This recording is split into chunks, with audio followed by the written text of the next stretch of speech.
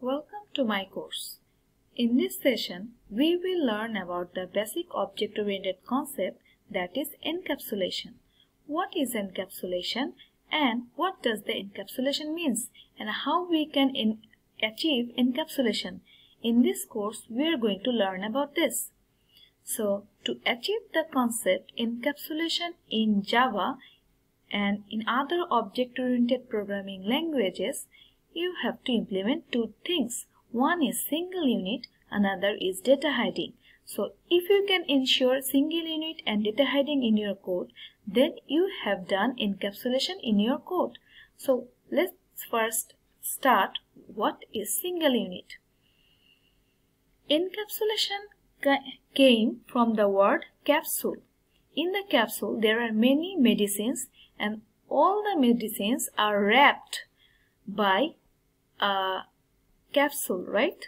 So in encapsulation there are in our code to implement the encapsulation there are different variables and methods in the class.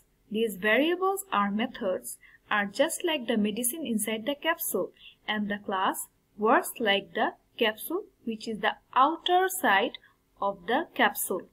So if you can declare a class with variables and methods, then you have implemented the single unit concept of encapsulation.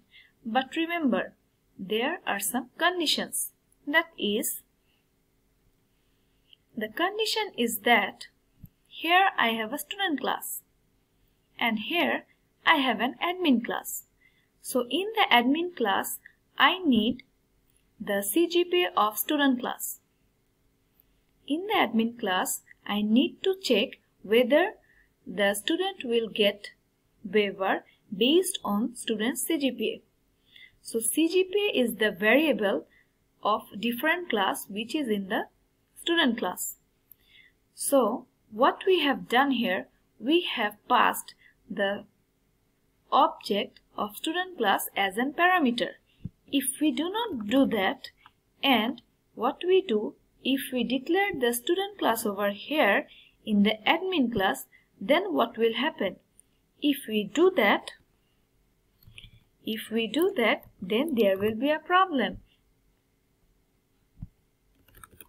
If we do this code, there will be a problem. This admin class is not encapsulated. Why?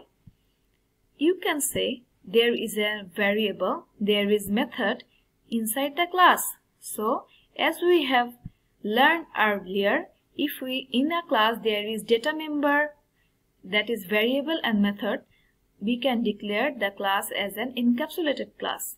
But remember, if a class have variable and methods, that doesn't mean the class is encapsulated.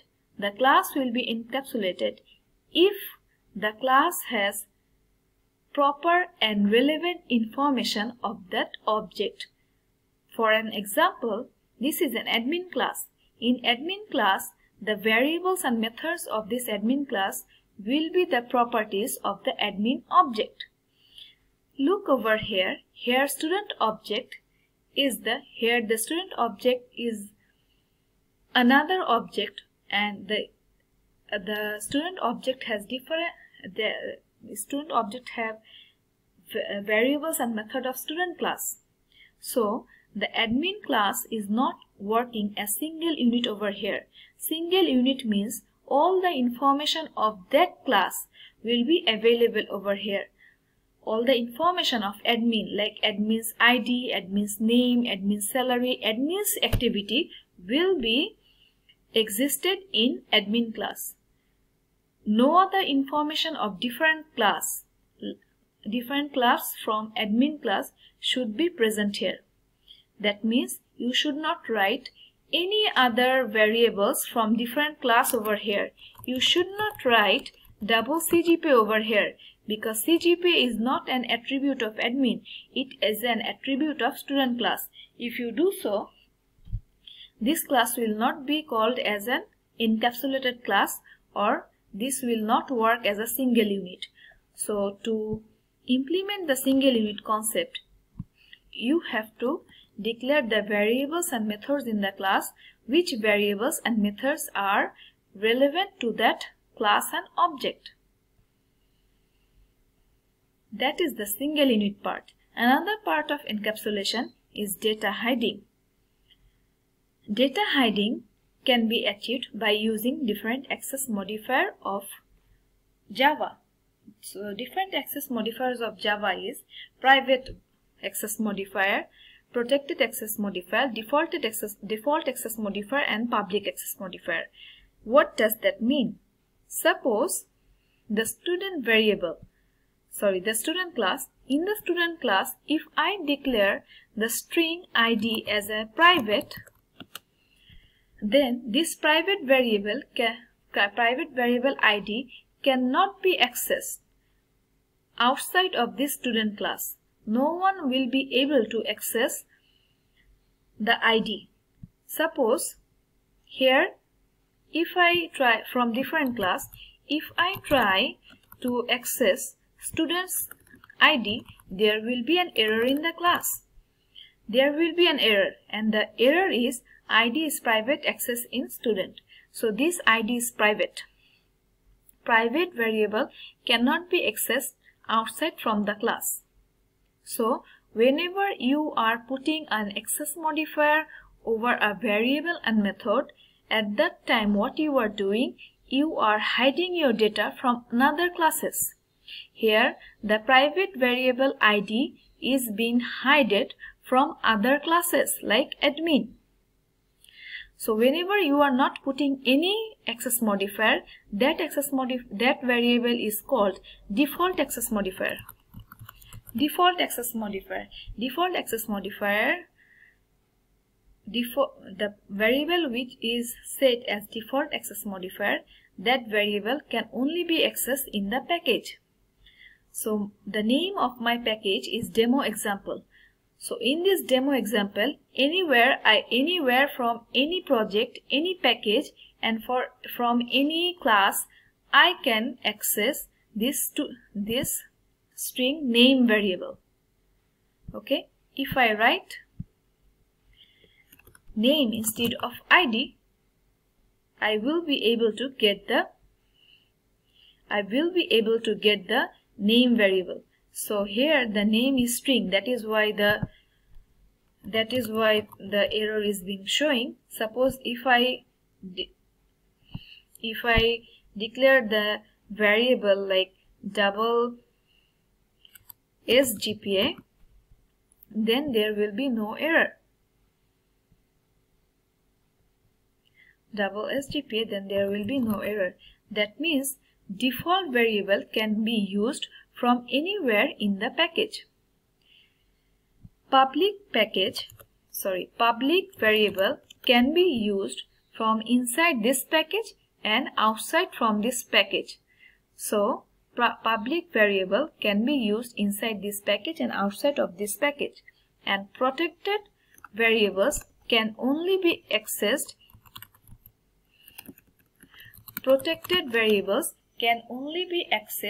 in the package, inside the package, and outside of the package if that class is inherited by the class which has the protected variable. So there should be a relation. So without relation, protected variable cannot be used outside of the class. So if we put private, protected, public, and default access modifiers in our variables and methods, by doing this we are setting different type of accessibilities in our variables and methods. By doing this, we are hiding our variables and methods from different classes. These classes will be developed by different other developers, so other developers will not be able to see my private variables. So the developers who are working outside of my package will not be able to see my default access modifier variables. Okay, so the reason of doing this is to protect our data from outside access so that no developer can change the value of our variables without my permission. Whenever I am putting private variable, no developer or no other class will be able to access the private variable ID. If we want to make the private variable ID accessible to others, what we can do, we can write a get method. With a get method, the get method will be public. So this public get method will return the value of ID. So whenever anyone outside of my class, of my student class, wants to know the value of ID, what he will do, he will call my getID method. This getID method will return the value of the ID. So private variables are not accessible outside of the class name of this student class. So if anyone wants to know the value of ID, so I will write a get method for if anyone wants to know the value of the ID. So get method only returns the value of the private variable. If anyone wants to change the value of the private variable, for that reason we will be able to write a public method. We will be able to write a public method which will set ID. Previously we did get ID that returns the value of ID. Now we will write a set ID method. In this method the ID will be set. With the set ID method, anyone outside from my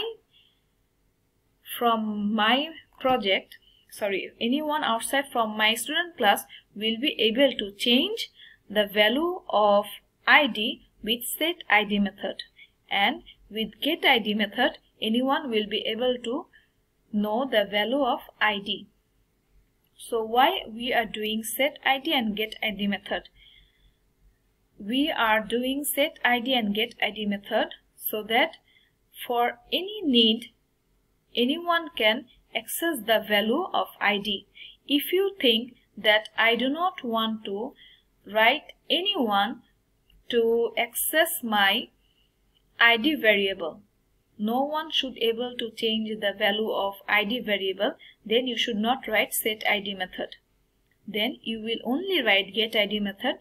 With get ID method you will able to know the value of ID. So if there are some requirements in your project, that in that requirement you are bound to set the accessibility of your private variable, where the other users will be able to change the value of private variable. In that case you will write set ID method. So if you can do these 2 points, that are single unit and data hiding, if you can implement these 2 concepts, single unit and data hiding, in your code, then you are successful in implementing encapsulation in your code. Thank you for this session. See you in the next session.